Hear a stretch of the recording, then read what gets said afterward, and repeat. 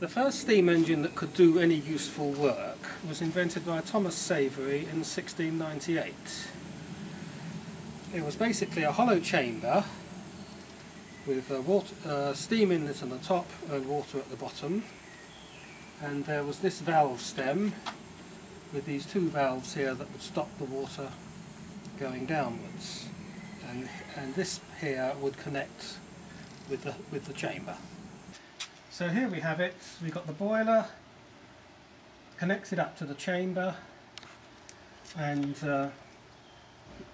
which is at present empty, and the chamber is connected to the valves. And we're going to pump water from down here, which represents the bottom of the mine, up to here. Right, so I turn the steam on, and the chamber will fill with steam.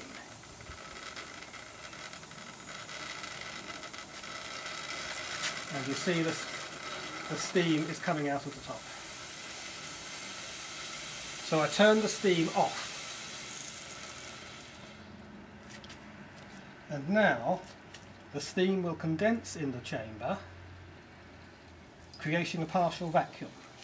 And the water will be, the atmospheric pressure on the water will push it up into the chamber.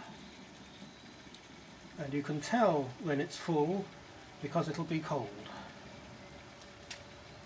And now I'll turn the steam back on. And you see the water is being forced out of the chamber up to the surface.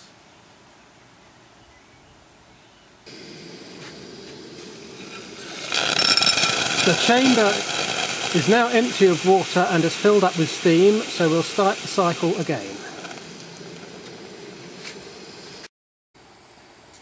So the chamber's full of water again, and we'll turn the steam back on.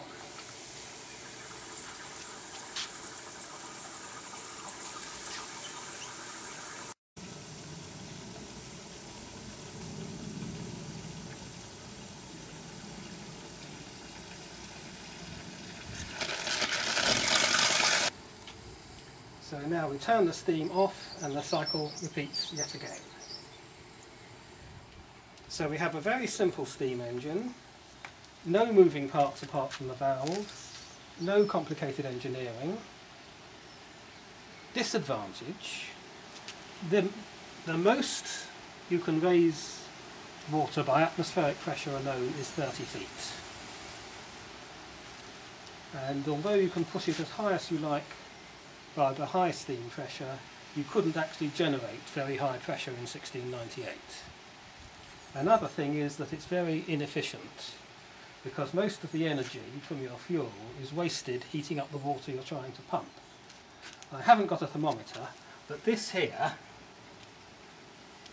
is cold water straight out the tap. That I could shave in.